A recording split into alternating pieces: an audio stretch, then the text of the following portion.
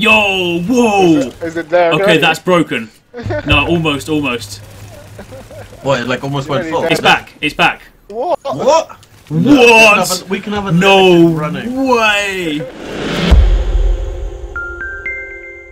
Yo, what's going on, guys? Arekkz here, and welcome back to another Division video. And in today's video, in case you haven't already guessed it, we're talking about this bad boy, the Midas. The Midas is an SMG, and it's one of the named high-end weapons in the game.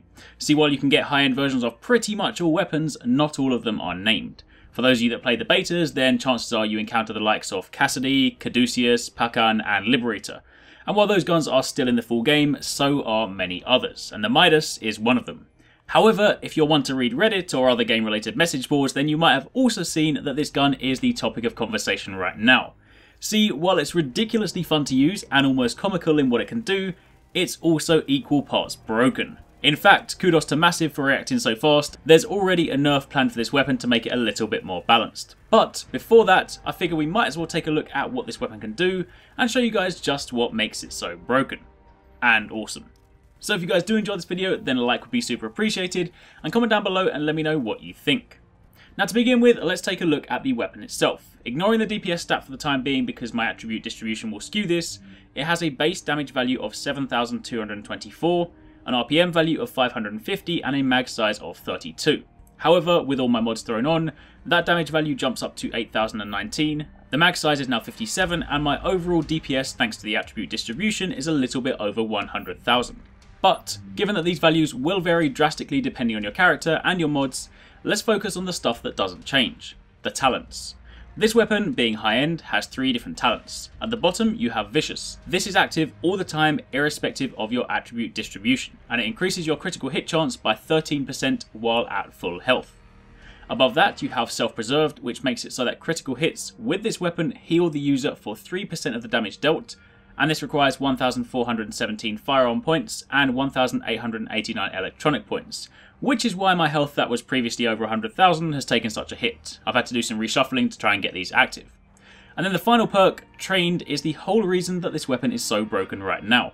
Critical hits increase signature skill resources by 4.6%, and that requires 1,889 electronics and 1,417 stamina. And what this second perk effectively does is it speeds up the rate at which your signature skill recharges. A signature skill uses resources, so increasing those resources is effectively like filling the bar. And if you've used a signature skill before, then you'll know that on average, out of combat they take around 12 to 13 minutes to recharge. It's a little bit quicker if you're in combat, and of course if you have decent skill power to speed things up. But regardless, I'm sure you're aware that the signature skill is not something that is always available to you. Typically you will save it for a moment that counts, and once you've used it, it'll be a while before you use it again. Well, the Midas says otherwise. See, the Trained talent increases resources on critical hit, and all SMGs, regardless of rarity or type, have a natural critical hit bonus, meaning that you'll land critical hits more frequently. The Midas has a 22.5% critical hit chance bonus, and that goes hand in hand with this perk. So to show you how it all works, let's use good old Madison as our test ground. I'm going to activate my signature skill right now so that it's used up, and I'm going to let it run out before moving into combat. And I'm using Survivor Link here because it goes well with the tank build that I'm working on. Now that the skill is empty, I'm going to run into combat, and note that every single time I land a critical hit, i.e. every time you see an orange number, my signature skill is going to recharge faster.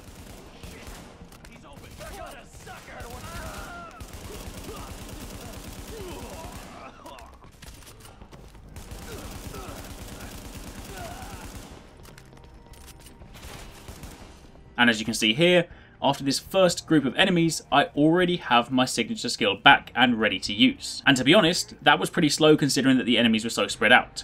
So let's test this in a more concentrated environment. You all know this part of the mission. The enemies are going to come running out. Well, if I pop my skill and start burning them all down, you will notice that while I'm using my skill, I am also charging it back up.